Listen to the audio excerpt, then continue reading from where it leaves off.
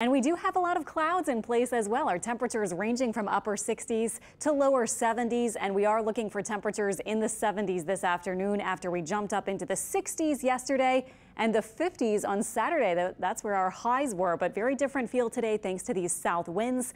A quick check on our planner for the next several hours.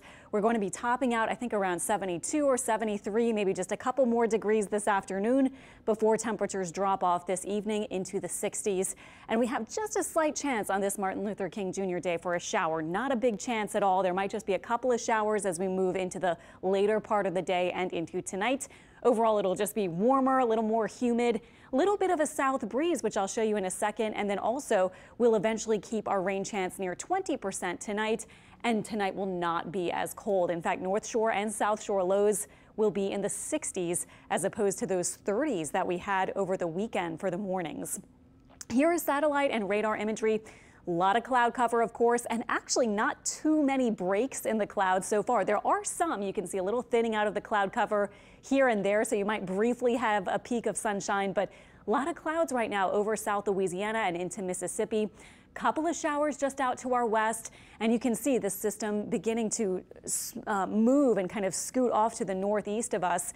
We're going to see our rain this week really come into play tomorrow, Wednesday, just a few showers, but more so late Wednesday night. That's when we're expecting a line of storms to move through. And it does look like with this system, maybe a high wind gust could be possible, but overall not a huge chance for severe weather. Rain totals will likely be less than an inch. Here is the severe risk, by the way, for Wednesday. As I said, the high wind gust would be the main thing, tornado and hail potential lower, and actually only the northern and western fringes of our area are included in that lowest risk of severe storms, level 1 out of 5. So something we'll watch. I don't think we'll have a lot of problems with this overnight Wednesday, but just something to know before you wake up on Thursday, or maybe around when you wake up, we will have some rain briefly moving in and out. Now here's Precision Cast. This is today. You can see mostly cloudy, peaks of sunshine, couple of showers maybe out to our west especially. Overnight and early tomorrow, couple of showers. Again, this is not going to be a big rain event either tomorrow or Wednesday, especially during the days.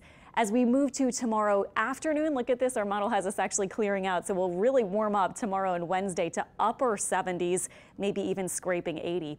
This is Wednesday morning. We have clouds, just a slight chance for a shower. This is the daytime, though, on Wednesday, and you saw not a lot of rain for us, but we will have mostly cloudy skies. And as I said, a warm, breezy, humid, spring-like kind of feel.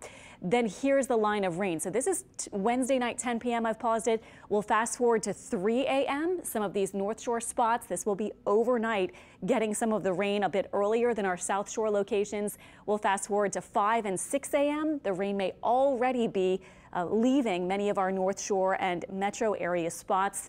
And then through the day on Thursday, we will be drying out pretty fast. Rain totals, by the way, this is for the next 7 days. We might see some rain back in the forecast over the weekend. So including actually even the weekend, we may in the blues and purples get up to maybe 1 to 2 or so inches of rain. So we will be watching for that this weekend too. That front that's moving in on Thursday will make it very pleasant on Friday, maybe a few clouds, but cooler and overall a pretty nice day.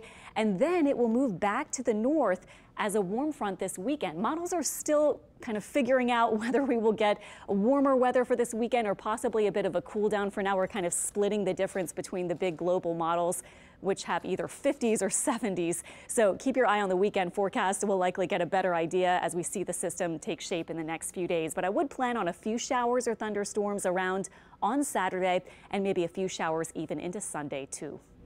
Alexandra, thank you so much. Last week, students walked out of